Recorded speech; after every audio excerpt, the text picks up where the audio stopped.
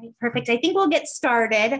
I wanted to welcome everyone to tonight's PodMed 101 series of virtual student panel with some podiatric medical students in their first year, second semester, and they have a lot of great wisdom that they want to share with all of you. I'm Carla Ronabaum. I'm the Director of Enrollment Management and Student Services at Kent State's College of Podiatric Medicine. And we're also joined by Angela DeSavos. Angela is our Associate Director of Enrollment Management at the college. We'll be on to facilitate this, but it really is an opportunity for our attendees to hear from our first year students. So feel free to certainly ask questions that you have either directly to our students or in the chat, whatever you feel comfortable with. We will really focus on the transition to medical school, what our students have learned through this first semester and getting into second semester. They just finished their first round of exams not that long ago. So they are going to be brutally honest throughout this experience, but I think that'll be a great perspective to have. I want to start and ask our student panelists, if they don't mind, if we could have you guys introduce yourselves. If you want to tell us maybe your name, where you went to undergrad, where you're from, and then we can just go around. And Gabby, you're first on my end. So do you mind starting? Yeah, so I'm Gabby. I went to undergrad in Kent State, Ohio, or Kent State University in Kent, Ohio, and I am from Cleveland, Ohio. I only live 10 minutes away from the school. So fortunately, I can live at home with my parents for free, and I get free meals. So that's a plus. That's fantastic. The free meals is a done deal by my end. Hallie, how about you? Okay, sorry. Hi, I'm Holly. I also went to Kent State for undergrad, and I grew up in Ritztown, Ohio, which is the middle of nowhere, itty bitty town in Ohio, or like, I don't know, an hour south of Cleveland or so. Great, excellent. And Isaac, how about you, buddy? Hey everyone, my name is Isaac. I'm actually from Chicago, Illinois, so something different. I went to University of Illinois at Chicago, and then I got my master's in Chicago as well at Roosevelt University. Excellent. Thank you, Isaac. And Shonda, last but not least. Hi, everyone. Can you hear me okay? Yes. Awesome. I'm Shonda. I'm also a first year, and I went to undergrad at Heidelberg University in Tiffin, Ohio, and then I got my master's from Georgetown University in Washington, D.C. And I'm from a very tiny village here in Ohio called West Liberty. Perfect. Excellent. So for those just joining us, again, feel free to ask any questions to our students, either directly or in the chat, whatever you feel most comfortable with. I'm going to start out by just asking a few questions. And as I mentioned, this really, I want to focus on the transition into medical school, either coming from that undergraduate environment or Isaac, you had mentioned, and Shonda, that graduate environment. One thing that I think a lot of people hear is that the transition to medical school can be really difficult. It can be demanding, it can be rigorous. And I was wondering if we could just talk a little bit about your transition into medical school, maybe what you experienced coming into Kent State as a first-year medical student in terms of the community that you experienced or even the support services. And I don't know if anybody wants to take the lead on that first one. Holly, I saw you on mute first. I'll let you go first, Holly. Okay. Yes, it's definitely demanding. It is difficult. And having never done a master's or anything above undergrad, it was a really big switch, and it took some getting used to for sure. I think one of the best things you can do is reach out to your classmates, reach out to the staff at Kent State, faculty, admissions. Everyone is there. They want to see you succeed. They want to help you get to where you need to be. At the end of the day, we're all here to be doctors, and everyone wants to see us become doctors. We have really awesome services like with Teresa for mental health. We have counseling, psychiatry, and just like general care through CASE. That was really helpful. And then I feel like just the bond that you make with your classmates and the other people in the school above you, it really is the best thing you can do, because we've all been there. We know what it's like. We know tips and tricks to get you through it. Thanks, Holly. Gabby, did you want to go next? Yeah, so for me, so everything Holly said was like definitely like amazing. We do have all those services that you guys can reach out to for any kind of support. But for me, transitioning into medical school was very difficult because when I was in undergrad, COVID hit my junior year.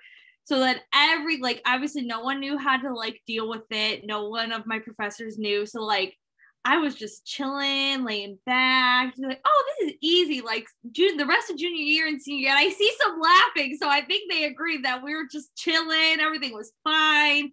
Senior year came. Oh, this is so easy. Not because I like knew it, but because like it was all online. So I was like, oh, I don't have to study as much as like I normally do because everything's online and everything's good. And then reality hit me when I got into my first semester here, and it was no joke. They really do say it's like drinking from a fire hydrant. And I had to switch back my brain from pre-COVID to be like, okay, Gabby, you got to buckle down and you actually have to study now. This is no joke. This is not undergrad during COVID. You are learning how to be a doctor. So for me, first semester was just a big trial and error of how to study, how not to study. And now second semester, everything is coming better to me. I'm doing better on exams because I used first semester as my trial and error. So it's no joke. Don't take it as this is going to be a breeze because it's not. You really have to study hard if you want to do good in your classes. That's great. I do want to spend some time talking about the fall semester and the courses that you take and kind of get into a little bit of the weeds about what consumed a lot of your time. Shonda or Isaac, do you guys have any comments about the transition that you wanted to add in before I get into the coursework? Sure, I can say something. The reason why I'm laughing is because everyone speaks about how difficult medical school is. And even when you go through a master's program, you expect to be like, hey, like I should be fine. That was not the case. Regardless that you get that graduate education, it's still like drinking from a fire hose, as Gabby said, right? And fire hydrant rather. And because there's so much information and juggling that information can be difficult. So at times you kind of look back and you're like, hey, like I went through a master's program, I should be prepared for this. I don't feel prepared for this, but medical school is something that is difficult for everyone. And it trains you and it teaches you how to prepare for the following semester. So just like everyone else said, they had to change their learning style. So I had to truly understand how I received information and how I can be able to prepare myself for my coursework, which was really good because now I'm in my second semester and I'm doing much better than I did in my first semester. I'm managing my stress a lot better. I'm doing exceptionally well in my classes. And that's because I was able to alter how I studied and the things that I used to do that used to work for this semester. Oh, that's great. That's great. Powell asked a great question, but I think I want to talk about the fall semester and kind of outline the coursework that you encountered fall semester. I know we want to talk about gross anatomy, but would anybody be able to go through the course lineup fall semester just so that our incoming students and prospective students have a feel for what they would take in those 23 credits? Yeah, I actually wrote them down, so I can do that. Perfect, Shonda. So first year in the fall, you take cell and tissue, which is kind of a mixture of biochemistry and histology, research methods, embryology, upper extremity anatomy, staying alive, medical ethics, medical genetics, and then podiatry, professionalism, and society. I don't know, was it about 20 credits? And then in the spring, you take 28. So it's more than you'd ever take in undergrad.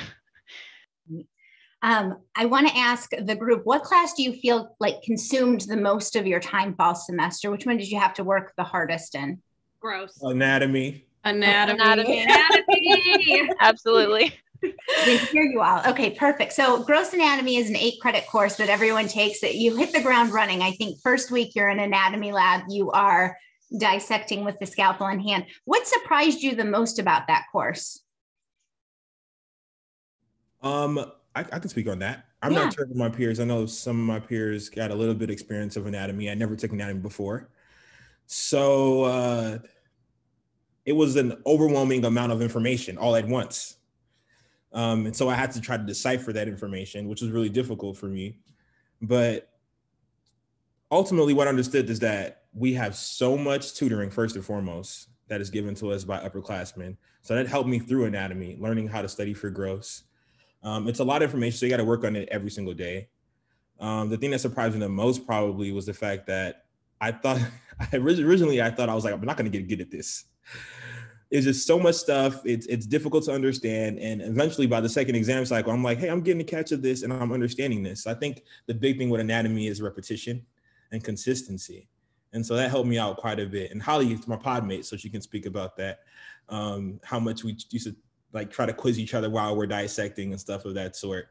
But yeah, that was probably like the biggest thing for me when it came to anatomy.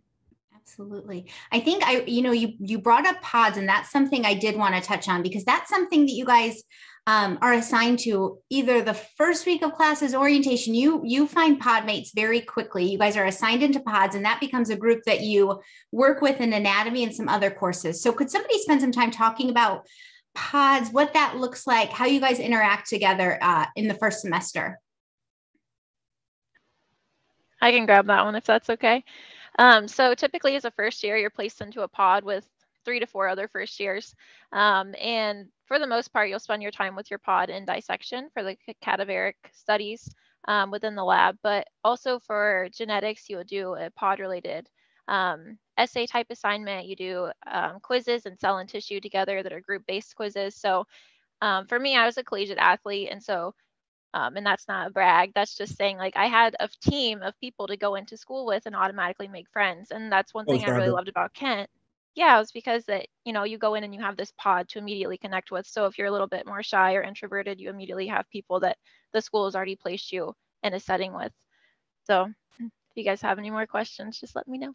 No, that's great, Shonda. Thank you for that explanation. We talked about gross anatomy really consuming the most of your time. On an average week, how many hours would you think you would spend on campus, maybe studying? And then we'll get to Paula's question about like, what do you do if you have a free moment and how much free time do you get? Oh, Holly, you got it first. We're on the same wavelength. We just want to answer the same question. Yeah. You go first though, and I'll piggyback. Okay, sounds good. So my first semester, I studied a lot at home. I know some people have preferences studying at home, studying at local libraries, studying at school. In undergrad, studied at home. Like I didn't go out. I was a hermit. I stayed in my dorm. I went to the lounges. I just stayed in my little area. And I was like, I can do this in med school. It's going to be fine. I was very wrong. When I moved here, I got a dog and I moved in with my boyfriend. So there were plenty of distractions. I would study for half an hour. And, oh, my dog needs to go for a walk. Oh, I need to let my dog out. Oh, I need to go cook lunch or grab a snack. And it was way too many distractions. I was procrastinating. I got behind on lectures because there's a million things to do at home except studying. So this semester I switched to studying at the school. My productivity has like skyrocketed. I don't have distractions. I can't go downstairs and hang out with my dog for an hour, which sad, but for the better. So I am usually at the school around 8 a.m. and I will stay until about 4 or 5, depending on the day. I like to watch classes on Boxcast, which we might get into later. So I'll watch them on double time speed and I'll get through them in half the time. But I like being able to pause, break stuff down, take notes and stuff like that. So that takes up the majority of my day. And then on Mondays and Wednesdays, we also have anatomy lab.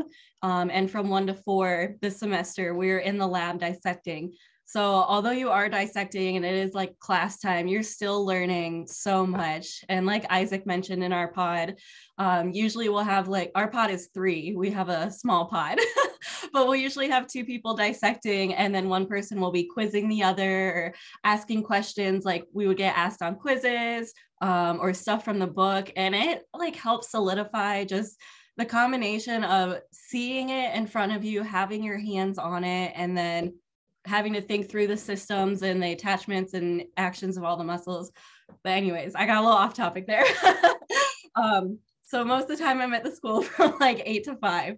Sorry. No, it's like a full-time job. I appreciate that perspective. It feels like you're going to work every day. I'm sure. Yeah. And that's something that I kind of struggled coming out of undergrad. I was like, oh, I can go to lecture 10 to 12 and I don't have to do anything else for the rest of the day. But here, like, you need to be in school mode 8 to 5. And if you don't finish, you need to keep working. You can't just go home and be done if you're behind. Excellent. And Gabby, you were going to tackle that next. I want to ask if you have a day off during the week. Do you take days off for studying just to kind of just, put the books behind for a moment, or are you on it every day? No, I'm not on it every day. Oh my gosh, no. Are you kidding? No, I need breaks. So usually after exam cycles are over, I take like 1 to 2 days to just chill, hang out, maybe do like a tiny bit, like an hour of something. But other than that, no. After exam cycles, it just drains the life out of me and I need some like rest. But I want to go back to what Holly was saying, because she was saying that like she likes to study at the school. I do not like to study at the school at all, which is fine. Everyone studies differently. Some might do better studying at the school. Some might do better studying at home. I'm really used to studying at home. At the school, I feel like I can get nothing done, which is like weird because going into med school, I was like, I'm going to spend 24/7 at the school. I tried that the first week. It was like, no, I cannot do this. I cannot stay here for that long. So I mostly study at home and I only go on campus if I need to go do a quiz, exam, dissection in the lab, or tutoring. So I'm more productive at home, which is fine. Everyone has their own way of studying. So there's no wrong way of studying at all.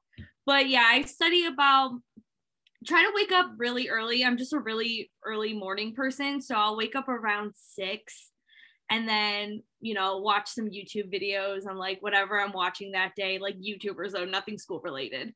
And then 7 o'clock comes and then I, sit down and actually get work done until about 9 o'clock. 9 o'clock is like my cutoff, maybe 10 if it's like right before an exam, but then 9 o'clock is my relaxation time where I watch my Housewives of New Jersey and turn my brain off for the night.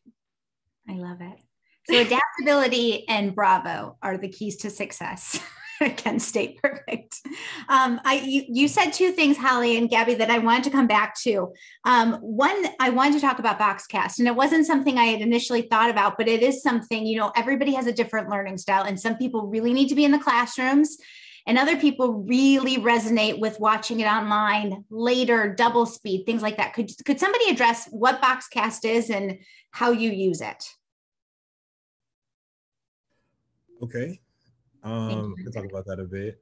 Well, BoxCast is pretty much our recorded system that allows us to go back to lectures that are recorded live.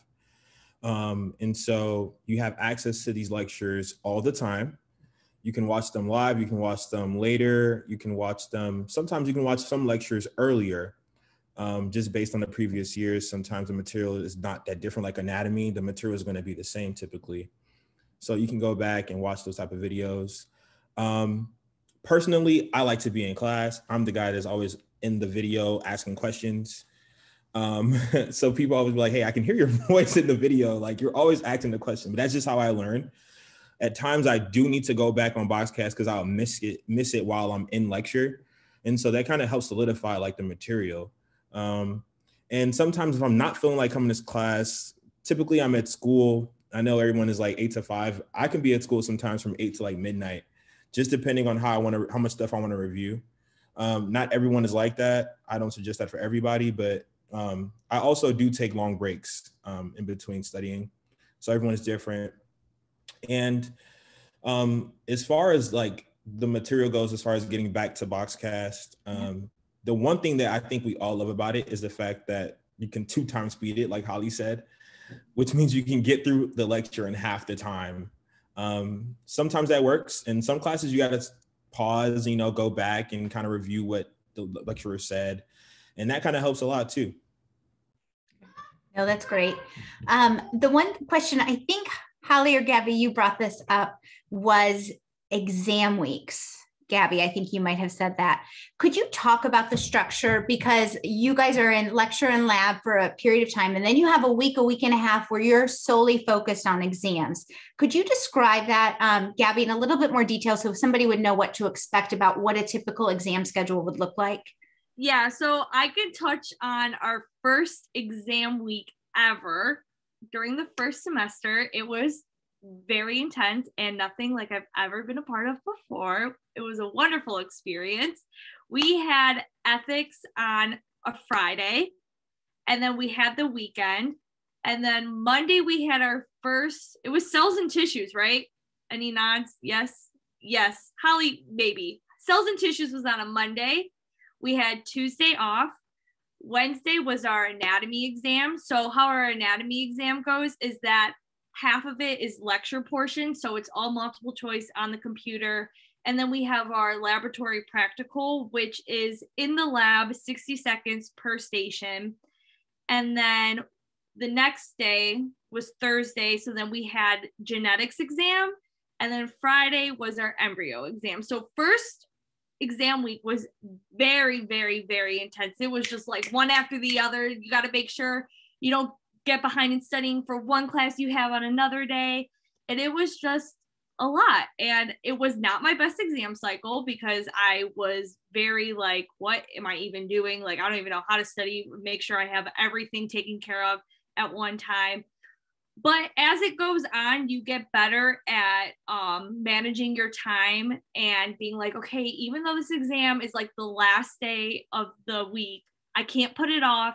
I need to start doing a little bit, at least like an hour every day. So by the time it's like the day before the exam, I could just pound out all these lectures and study, review.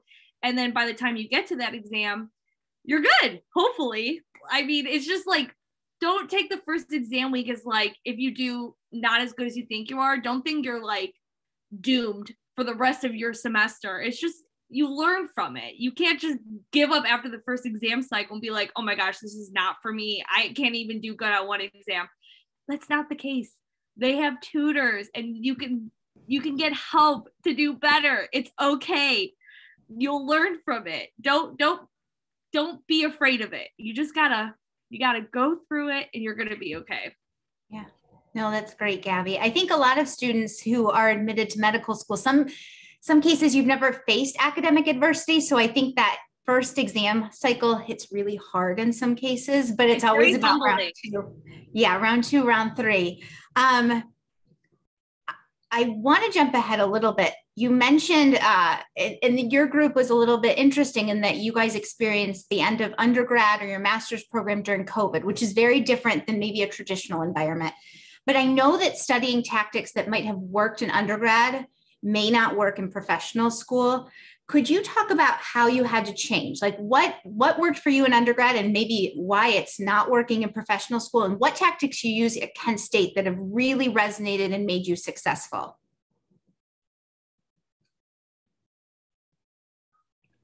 I can speak on that. I smile because my friends call me the paper boy. Okay. And the reason why they call me that is because I take reams of white paper and I rewrite lectures from like the beginning to the end. Okay. And some people don't understand it, but that's how I like kind of conceptualize things. And I talk to myself as I'm writing. I never used to do that in undergrad, not even in my master's program. I loved my iPad. I would have the time to be able to redraw notes. And I used to be a drawer, so I would draw notes on the iPad and make it look all pretty and nice. But once you get into med school, you understand your time is very valuable. So you're trying to make the most use of your time. Some people don't think rewriting lectures is use of their time. For me, it helps me remember it because I remember the color that I used to write that material with. So that helped me out. And some people, like I said, in the beginning, some people were like, hey, maybe you should try Boxcast because everyone loves Boxcast. But I realized for me, I'd rather be in lecture. I'd rather ask the question as soon as it's out. I'd rather sit right in front of the professor, right in the front row, and, ask the questions that I need the answering to. So studying tactics definitely changed quite a bit after the first exam cycle. As Gabby said, it is stressful. So if you don't do that great on the first exam cycle, do not give up.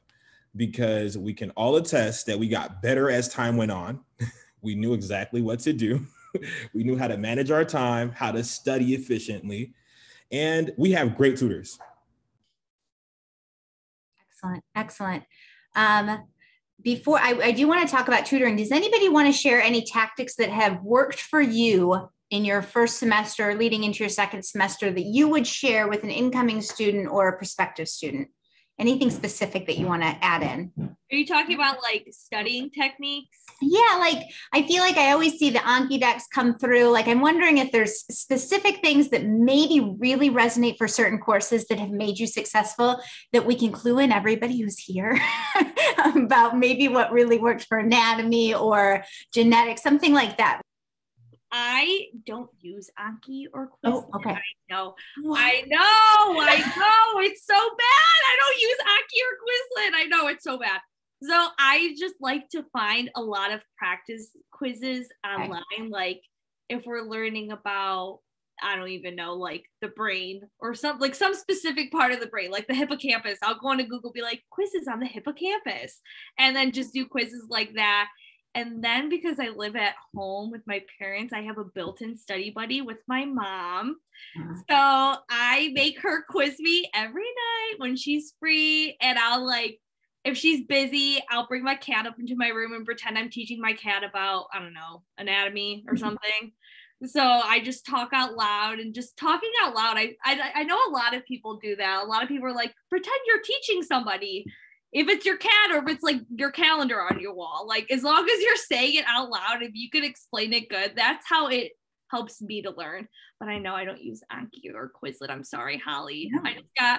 I don't know how. That's judgment. Crazy. I know. Holly's judging me. I do not use Quizlet or Anki. I use my cat and my mom to study. I know. Holly, could you talk to us about how you survive without Gabby's mom? Yeah, definitely. No judgment, because I know there's like a heated debate on Anki, Quizlet, or other things. I think that Anki is like the holy grail of studying. That is like 98% of my studying. I seriously do not know what I would have done if nobody told me about Anki. I have a sticker that says Anki University because I would not survive without it. So it's essentially like a flashcard app, and it has, I forget what the name of it is, but it has an algorithm that brings back like cards with spaced repetition.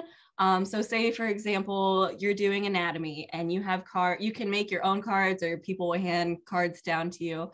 And you could do like a photo and then like put boxes on the photo for like labels, and then it'll like quiz you on what the label is. And then you can say if you knew it right away, if you didn't know it at all, or if you were somewhere in between. And based on how well you knew the answer, that's when it'll give you that same question back.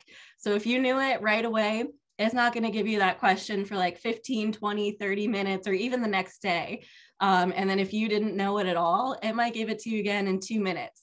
And so you can just sit here, and I'll just sit here and press my space bar all day long and do Anki cards.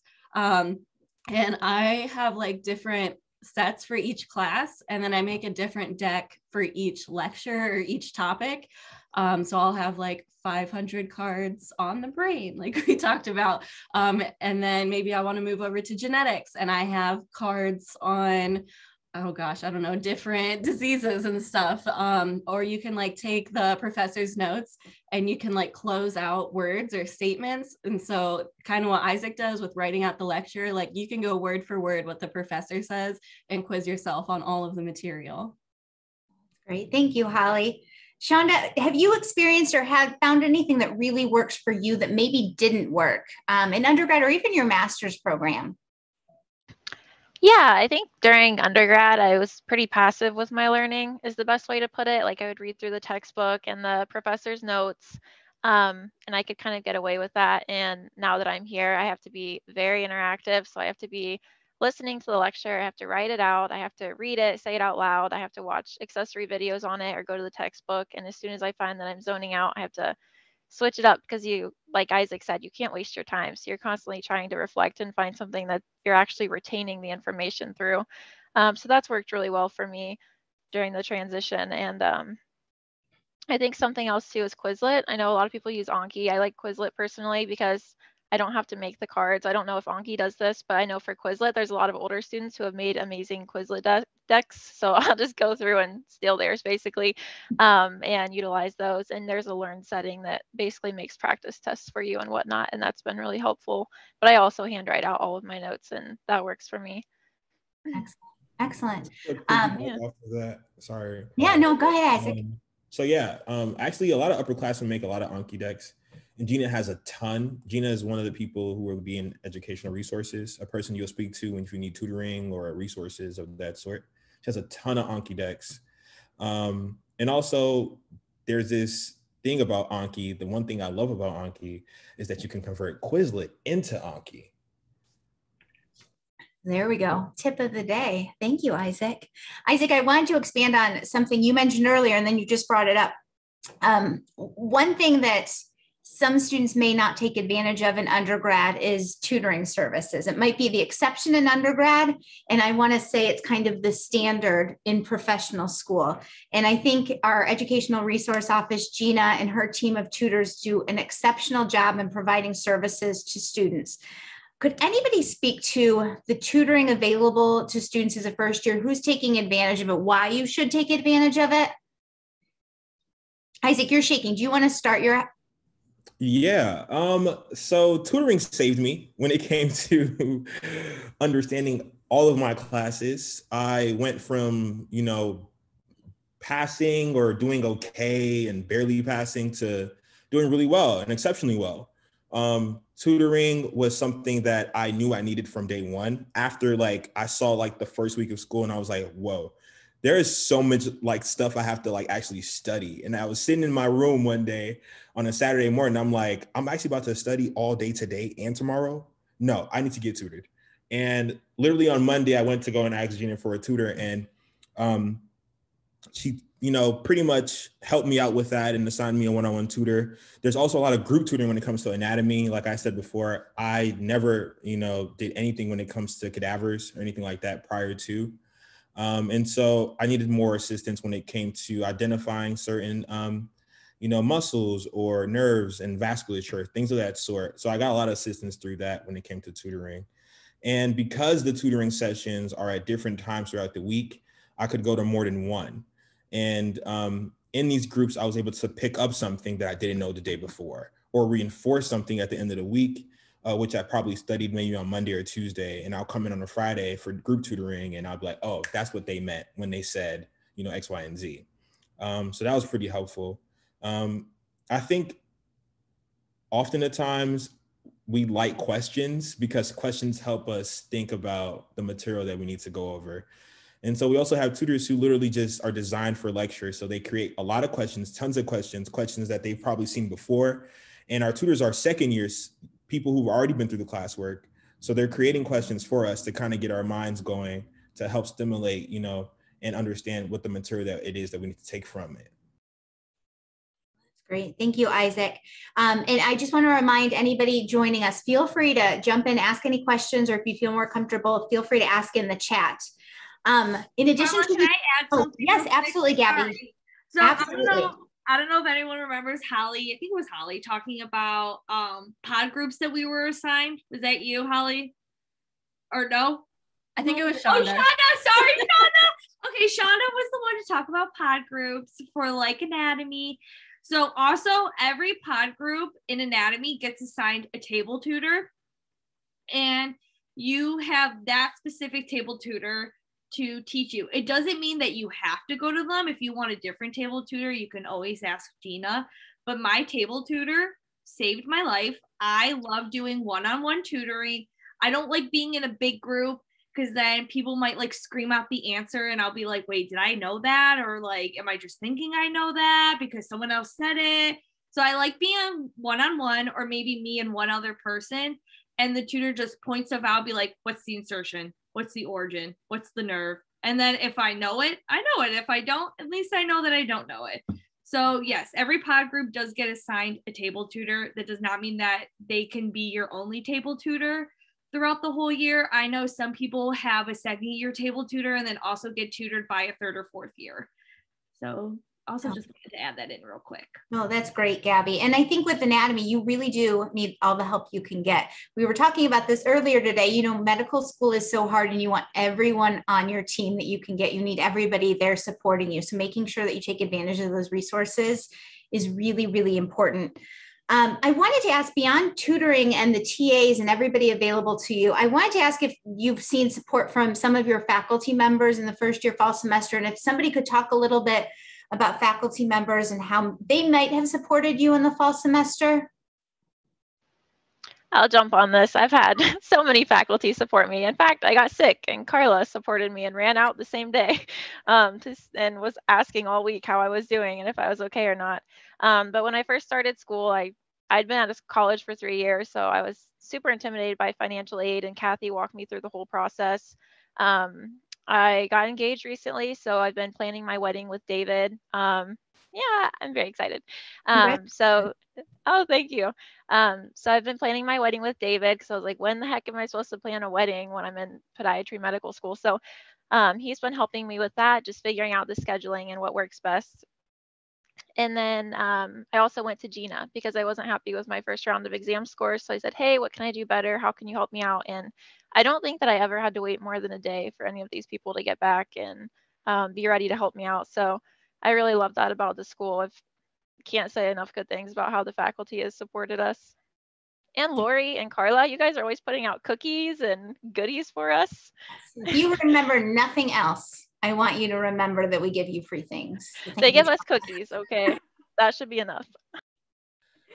No, that's great. Angela was the faculty member that I would close the door and be like, hey, Angela, today's been a rough day.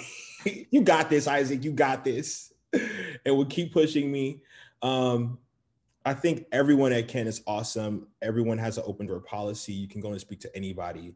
And that's the great environment that we have at Kent. Like, we're literally a family. Like, I can go next door and go talk to Kathy, like, hey, Kathy, I'm really having trouble with, my financial aid. I don't know what's happening. And she'll give me the rundown of what I need to do immediately. I can go and talk to Carla. Hey, Carla, I was thinking about doing this. Is this okay? Carla be like, hey, yes, let's think about this. Let's work this out, and everyone is just great when it comes to that regard. Even my professors, they make themselves very available to me. I got some tutoring actually one-on-one, one of our professors, Dr. Whittingham, and he would actually meet with me on a Sunday morning, and he would just tutor me through some of the lectures in biochemistry. And, that was really helpful. So like I said, everyone here is available to you. There is nothing that you should feel intimidated about. Faculty is great. Other students that you might need help from are great. You can literally walk down the hall and just say hi to anyone. Everyone's going to say hi back to you. If you need help, like literally a second year walking past, they might just say, hey, aren't you a first year? Yeah, I am. How are you doing? Literally, that's the environment we have here at Kent. So it's awesome. I want to say something too about that. I swear to you, I'm not just saying this because y'all are in the chat, but Carla and Angela are literally the best people you will ever meet at Kent State. I swear to you, Carla and Angela were helping me before my application even got sent to Kent State. I was emailing Carla, be like, I don't know when it's going to come in yet. Like, I'm stressing. Carla would be like, we are just waiting for your application. No worries. Don't be stressed out. And her and Angela were just helping me so much during my application process. And also Angela's cool because I was really lazy and didn't want to walk up 4 flights of stairs, and she let me on the elevator. So thanks, Angela. No, Angela truly is the best. I feel like she's helpful and your best hype girl. So I feel like now. Oh my gosh, yeah. I literally went into her office and I said, Angela, I do not want to walk up a flight of stairs. Can you just please let me on the elevator? And she's like, okay. And then she let me on the elevator. Don't tell anyone though. I don't want her to get in trouble. This is recorded, Gabby, but that's all right. No, that's perfect. I really appreciate that perspective. And even what you shared, Isaac, about Tim Whittingham. I feel like he is every year, I feel like he's nominated or wins like best faculty member. And he's somebody who really stands out, who's always there to support students year in and year out. So I'm so glad to hear about that experience as well. I have like maybe a 2-part question. Maybe what advice would you give to somebody coming into Kent State as a first year student? And then what mistakes did you make that you would help them avoid?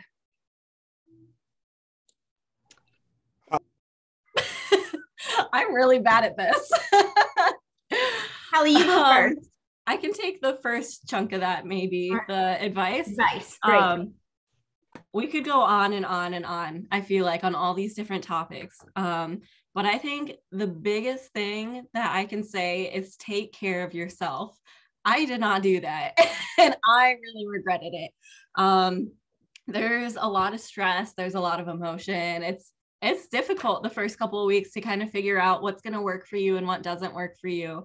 And I think one of the best things that I have started doing now that I didn't do my first semester was just take a couple hours on the weekend, take an hour a day and just decompress, let it out, drink some wine, watch some Love is Blind on Netflix, binge some shows, like really take care of your mental, physical, and emotional self. Freshman 15 was very real in undergrad, and I think freshman or first year 20 is very real here. I really appreciate the cookies that we get, but they've taken their toll. I think I've lost some hair, I've gained some weight, but we're here now. We're back in the gym, we're working on it. We have all that support around here. So definitely take that time for yourself.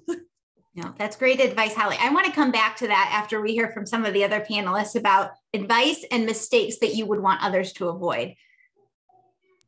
Don't do what I did and start panicking and be at school till midnight every single day and not take a break and not let your brain rest so you can actually digest the material, because you're going to burn yourself out. And that's typically what happens to people. You know, you feel like you're getting burnt out, you start getting stressed. So you, instead of taking a second to give yourself a release of that stress, you overwork.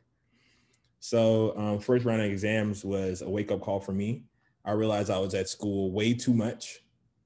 I didn't do the things I love to do, which is going to the gym, playing basketball with my friends, just doing things like that. And after I started implementing those things, I realized that my productivity actually went up a lot more. So instead of panicking, my friends always say, number one thing, don't panic. And that's our thing. You start panicking and you start getting anxious. You start feeling, hey, I have so much stuff to do.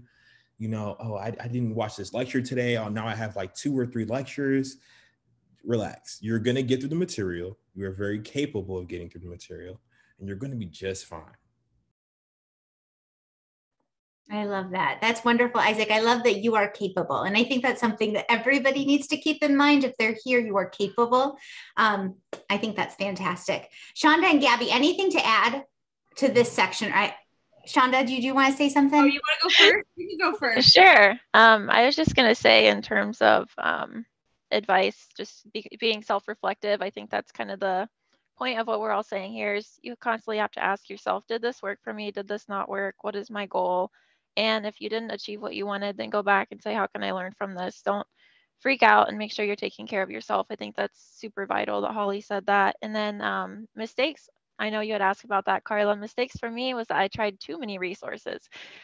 You are given the lecture on Boxcast. You're given it over Canvas on a PowerPoint. You have the textbook. You have tons of study guides that your big brother and big sister, I don't think we've discussed that, another support that Kent State gives you at orientation through a second year that you're paired with to give you resources. But you get a lot of material and you have access to a lot of material. So focus on what the teacher gives you. Use the other things as accessories if you need to, but don't try to memorize every single paper that you're given or you'll be completely overwhelmed. Oh, that's great advice. Great advice. Gabby, did you want to finish up this section?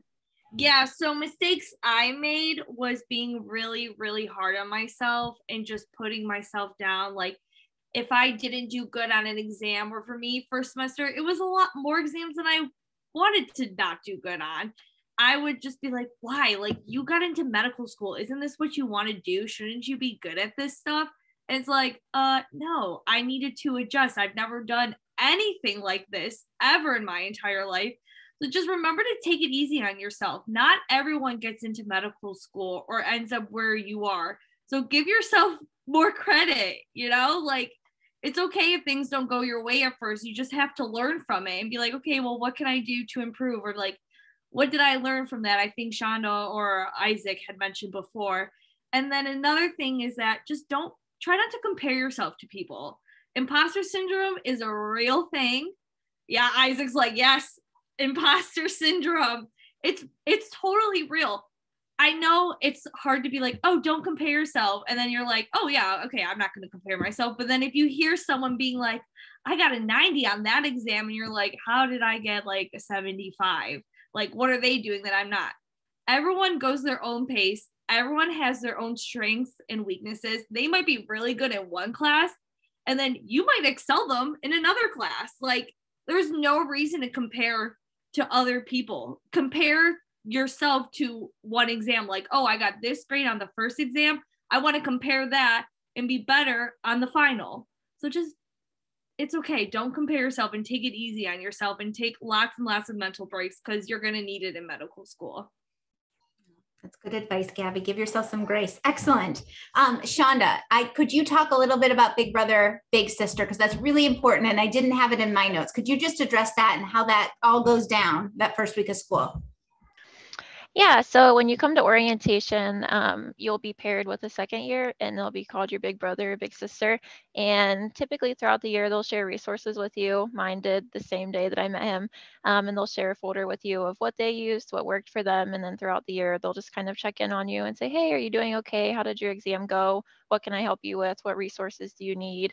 And if you're struggling, they'll ask if you need to hang out or if you need something else. So it's been fantastic, very supportive, very encouraging, and I'm excited to be one of you guys next year. So just to piggyback on that as well, yes, bigs are great, and we are assigned bigs, so we do get them at the start of orientation. But I've also been adopted by many people, so I have a lot of adopted bigs, big brothers, big sisters, and it's awesome. That's why I say Kent is like a family. Like, I have a third year big. I have a fourth year big. Like, it's not just, oh, you're assigned a big and hey, like, you know, you can get all the resources like Shonda told you. You can get a massive amount of resources. And at times it is difficult to kind of siphon between the resources you're going to use, but always revert back to what the professor has given you. Excellent. No, I'm excited that you have so many adoptive bigs. That's wonderful. I think there's sometimes you hear about medical school being so cutthroat, and it's not to say that Kent State's not competitive, but I think more often than not, you see the collaboration versus the competition. And I think that's really important. Going back, you really need everybody in your corner when you go through this. I want to end with one last question from my side, and then certainly we'll feel free to open it up. Anybody can ask any questions. Certainly do it in the chat if you feel more comfortable. But for those, Gabby, you're from Northeast Ohio to some extent, but from those who aren't from Northeast Ohio or coming from Chicago, could you talk a little bit about your transition to Cleveland and what you kind of appreciate now that you're being here? Maybe some things that you didn't expect coming to Cleveland. Not gonna lie. I came from a major city, a big city where I grew up from, and I still love Chicago, love it to my heart. It's kind of like going from a big city to a smaller city, but it's more of a homey city. I was a little sad. I was like, I'm gonna miss my family. I'm gonna miss the big buildings, but I came to realize, like, I really do like it, that it's a lot quieter. I can have access to all the things I want without having to go a million miles away. And there are many areas of this, like outside of the city, the major city, that I can go hiking and, you know, go and hang out with friends, sightseeing. And these were things that were kind of surprising to me at first. And I kind of acclimated and got adjusted to that. And I realized that I really do like Cleveland. Perfect. Thank you, Isaac. Well, I want to open up to any of the guests who logged on. If anybody has any questions for any of our panelists, Gabby, Holly, Shonda, or Isaac, feel free to ask, or if you want, you can certainly put it in the chat. The one thing I might ask our panelists to do, if you don't mind, in the chat, could you guys put your email addresses? That way, if an attendee has a question that maybe is specifically geared for you, they could reach out specifically to you with that question if they feel more comfortable doing so. Thank you, Gabby. To answer Angela's question, my favorite restaurant is Antonio's Pizza. Ooh. And as a true Italian, Antonio's Pizza is very, very good. That's a helpful tip. That's good. I really like, oh man, Shonda, I'm sorry. I really like the Rail. I think it is a chain, so I think there are some other ones around, but they have the best burgers and the best fried pickles I've ever had. Holly, what was it called again? The Rail. The Rail. Yeah. Excellent. Shonda, how about you? My favorite restaurant here is Canteen. It's a little like gastropub here in Broadview Heights, but they have such good food. Which, by the way, if anyone's looking for a place to live, I highly recommend Broadview Heights. It's such a cute, friendly area. I really love the community. And then someone asked in the chat about the grading system. Most of the classes are A through C. You have to pass, and then there's like 1 or 2 that we've taken so far that are pass fail. So there's no plus minus. It's just A, B, C, and then occasionally the curve, like you may have seen in undergrad, if the course is performing poorly or something. So well, that's very helpful. Again, feel free to ask any questions. One thing I noted is that you talked about taking time for yourself. I think, Holly, you mentioned that. I know some of you participate in sports and Shonda running and things like that. What do you guys do to relieve stress? I watch Housewives. Okay, the Housewives. Yes, me and you are very similar, Gabby. That's how I relieve stress. Is I watch Housewives of New Jersey with my cat, like an old cat lady. I'm a nerd, so I watch anime. Okay, excellent. I watch TikTok. I love it. I love it. I kind of like getting out and about. So like we go to the art museums, the botanical garden. I really want to go to the zoo this summer. There's a little arcade nearby at a saloon called Wild Eagle, and we just love to go and play the games. So, and escape rooms. There's a really good escape room place in Strongsville that I'd highly recommend. So. Excellent. And Adam, I'm so excited you. Oh, I'm sorry. Sorry, Carla. Go I ahead, was just going to tell Shauna the zoo is free on Mondays. The Cleveland Metro Park Zoo. Yeah, it's the greatest. Thank you. We love it. And the Cleveland Art Museum has free admission. But also, can I answer Adam's? Yeah, no, Adam has a great question, and Adam is a member of 2026, so this will be a really helpful resource. And Gabby has props, so this will be wonderful. Your iPad will literally be your Bible or whatever you believe in. This iPad is your holy grail. Isaac's got your iPad. Anyone else got your iPad out? Show it. This is the best. I do not own an iPad. Okay, well, that's okay. iPads are literally will be your best friend. You could upload all your PowerPoints on here. You could write on it. There's some Shonda the Rebel. You could have, there's 2 different note apps people use. There's Good Notes and Notability. I'm a Good Notes. I don't know who else is Good Notes here. Oh, Notability. Holly, are you Notability too?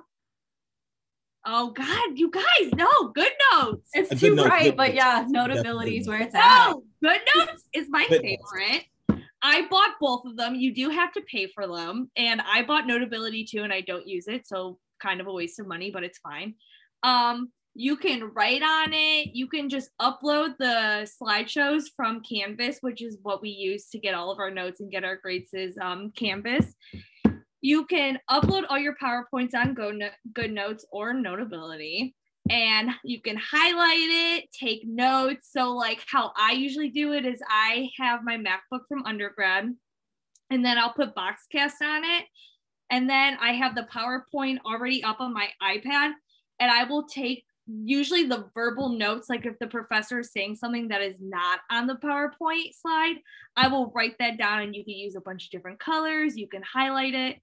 iPad is a very, very good investment. I cannot hype the iPad enough for med students.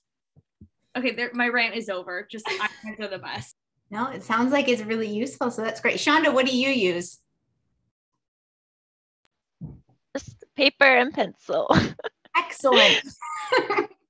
So we're covered. That's perfect. That was a great question, Adam. Oh, and also noise canceling headphones. Oh, Noise canceling headphones, either over the ear. I love my AirPods, but I also have over the ear Beats as well. yeah. I have both. I keep it with me everywhere. And the Anki app.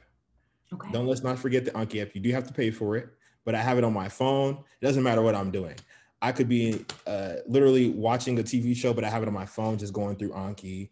I can go to the bathroom, be using Anki. I could walk through campus just to try to get to a meeting, going through Anki. And it just helps because it's constant stimulation. So literally be walking around campus and still be studying. And don't forget the pencil for your iPad. You need that. I also want to say real quick, Anki, I know someone has their hand up for a question, but Anki, and I can't believe I know this because I don't use Anki, but Anki, I believe, is free on the computer. And I'm getting heads, yes. So yes, Anki as an app, you pay for it, but on the computer, it's free. Excellent. Thank you, Gabby. I want to turn it over. Hafsa has a question. Hafsa, I'm so glad you're here. Hi, Carla. It's nice to be here. Absolutely. What kind of question did you have? So I had a question about the Anki. So someone said that, I think it was Holly, she said that she makes her Anki, while Isaac said that there are pre-made decks that you can use. So I just wanted to know that there are pre-made decks that we can use, because time is a resource in medical school. I don't want to be sitting around making like 500 cards if that's an option. So if anyone can talk about that. Yeah, so you can find cards online. You can get cards from your big, from upperclassmen. I like making my own cards because that forces me to read the notes, read the books, and understand the material while I'm making cards. I know it's not everyone's cup of tea, but when I'm going through like our anatomy notes, I will literally copy and paste it in there. And then as I'm reading it, I'm like, okay, do I understand this? Do I understand that? What part do I want to quiz myself on? The first semester the first exam cycle, I used other people's Anki, and it was helpful, but it's like, oh, I wish I would have also like occluded this word or just like worded it a different way. So I like making it to my, I don't know, I don't think I have high standards, but I'm very picky. And I think that going through the material multiple times helps me understand it better. Thank you. No problem. Just piggyback off of that. I'm a people person, so I talk to everybody. Like literally everyone knows, like I talk a lot and I talk to everyone. I'm very friendly. So I ask people about their Ankis. Hey, you got Anki, you have an Anki for this class, you have an Anki for this, and I compare them. So I will go through the deck, I'll browse through the deck myself, and I'll be like, hey, I like this one a little better. I like the style of how they've included some stuff. It may work for me, and I'll just adopt it. I have a really good friend that she literally will go through lecture and she will type up her own Anki. And there's nothing wrong with that. She says it helps her study. It helps her get through it. It helps her understand the material better. For me, I just feel like it didn't work for me. I have to write it out on paper to understand it and talk to myself out loud. And I'll use Anki as a reinforcement type of system. So there are pre-made decks. Like I said, Gina does have a lot, actually, educational resources. And one day you'll see me in the halls and I can share that with you one day. Hopefully you come to Kent. And yeah. Thank you. I am coming to Kent, so I'll see you. Yep. I feel Apps is going to seek you guys out. I love it. I feel like this is wonderful. Get those Anki decks ready. I love it. Yep. Thank you, guys. Wonderful. Well, it is 8 o'clock. I want to open up any last minute questions for our panelists, for those who are here. And I'll add, well, if anybody wants to add anything in the chat. I did record this, so we'll go ahead and send this out to anybody who maybe joined mid-recording. We'll go ahead and send this out. That way you have it, or you can refer back to it and hear some pearls or some mistakes that you can avoid moving forward. It could be any question too. It doesn't have to be school related. It could be about the area, about Cleveland, literally anything. It doesn't have to be just school related. Absolutely. And I'll ask our panelists, do you guys have any closing comments, anything that you want to add before we wrap up?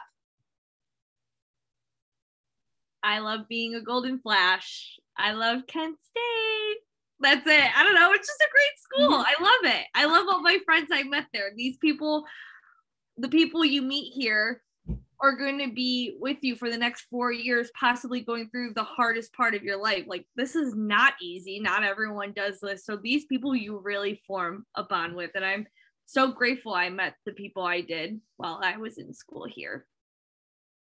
Excellent. Excellent.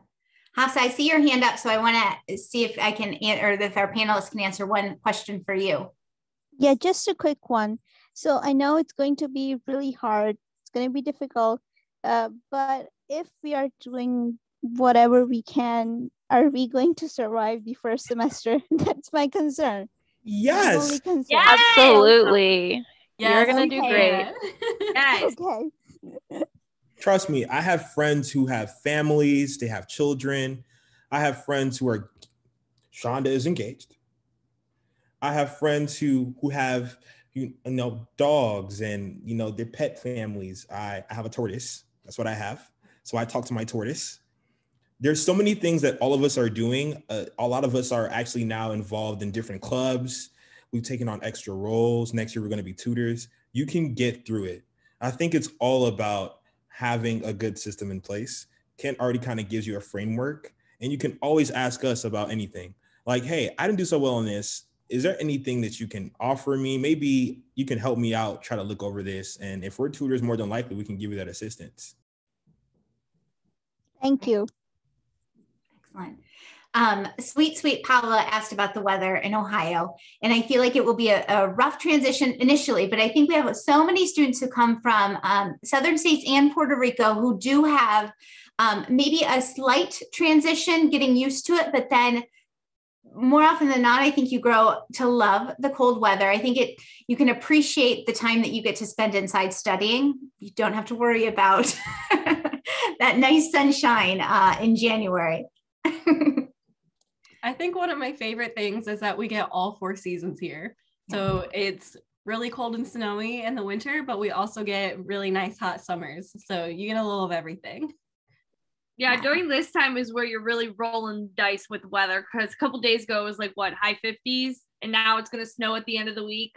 So just this time of year, you never know what you're going to get in Ohio. If you're going to be wearing shorts and a t-shirt or your winter coat. Yeah. And just to go back to what Carla said about people coming from different places, really good friends of mine came from Florida. She had to adjust to the weather, but she's adjusted now. She knows exactly what she's doing. My good friend Emmanuel came from Puerto Rico, and he's doing great. Like, he doesn't really mind the weather. He's doing just fine. So, like, it's an adjustment. I came from Chicago, so I'm used to this cold weather, snow, you know, trust me, it's all good. And then I'll just address one question about the scholarships. There are scholarships offered internally through the school. And then I think what we're seeing is more and more external organizations within podiatry are opening up scholarship opportunities. Right now, it seems to be hitting our 3rd and 4th year students in particular, but I think that's an area that's going to increase. So hopefully there will even be more opportunities down the line through APMA, ACFAS, and then even state organizations like the Michigan Podiatric Medical Association is building one. We do have a few through the Ohio one, but I think it's only growing. So hopefully that expands as well. Yes, Michigan, you'll be fine. Perfect. Well, I think at this point, what I'll do is I will thank our panelists so much for your time and all your insights into your first semester and then some at Kent State. And certainly thank all of our attendees for coming and spending an hour with us. Feel free to reach out to Holly or Shonda, Isaac, or Gabby if you have specific questions. And then Angela and I can be reached very easily at Podiatry at Kent State. Even if you're feeling low, Angela will hype you up. So just feel free to Podiatry at Kent State. She'll give you what you need. But I want to thank you all again for joining us. I hope you all have a great night.